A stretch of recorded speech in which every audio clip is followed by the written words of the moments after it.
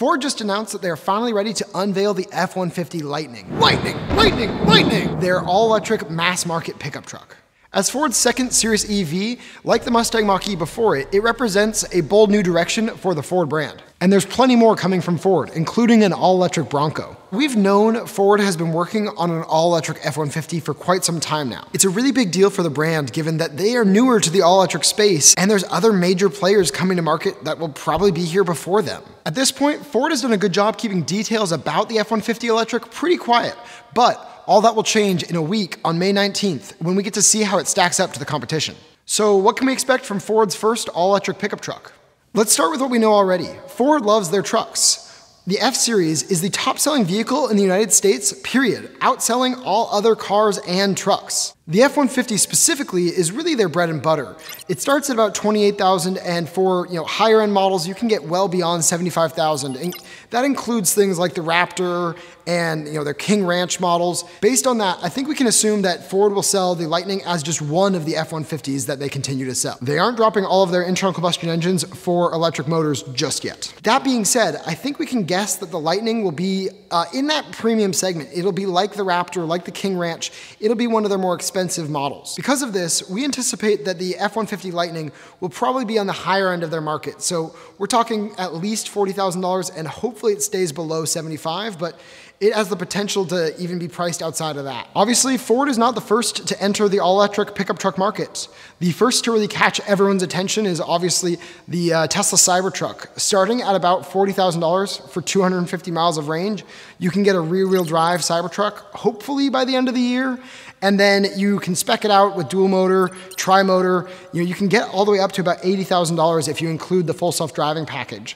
So I've got to believe that they've got that in their sights, as well as the Rivian R1T, the all-electric, almost like a luxury pickup truck. It's meant for the adventurer, less of a workhorse and more of just a beautiful car to take camping or glamping. And that starts at around $70,000 as well. Also gets anywhere between 300 or 400 miles of range. So that is the established market. Now, we can't forget that Ford and Rivian might be working together behind the scenes. Ford owns a significant stake in Rivian, and we don't know yet, but they may be using part of Rivian's powertrain to power the all-electric F-150. Now, Rivian's pretty interesting. They've got one motor in each wheel, and that's something that we haven't really seen in consumer vehicles yet. And we're not really anticipating that Ford is going to go quite that far. And so we're guessing that they're going to be just a little bit below Rivian in terms of price point, also probably in terms of actual luxury. But Ford is really going to make this for the premium workhorse vehicle. And we already know that Ford can make a great EV. They did so with the Mustang Mach-E. We own both the Mustang Mach-E and a Model Y, and we can absolutely see where some people would prefer the Mach-E. It's got a quieter ride, it's smoother, it's a more premium vehicle than the Tesla Model Y in terms of feel. And so depending on what your experience is with EVs and how much you prioritize range versus just on-road performance versus hauling and comfort, you might prefer the Ford. And I think the same will be true when they come out with the F-150. Compare that to a very polarizing Cybertruck. It's, for some people, a very obvious decision.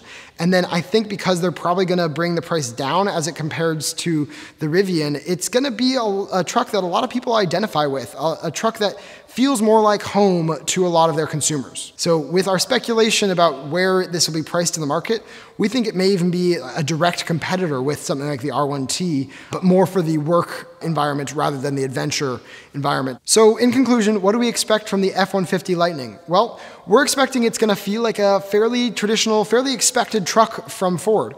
I think obviously it'll have the light bar that they've advertised. It'll probably have a light bar in the rear for the brakes as well as some unique badging, but we're expecting that they're going to want to sell to their existing customer base here. So it'll probably start between $60,000 and $65,000. As such, we also expect that it'll be dual motor.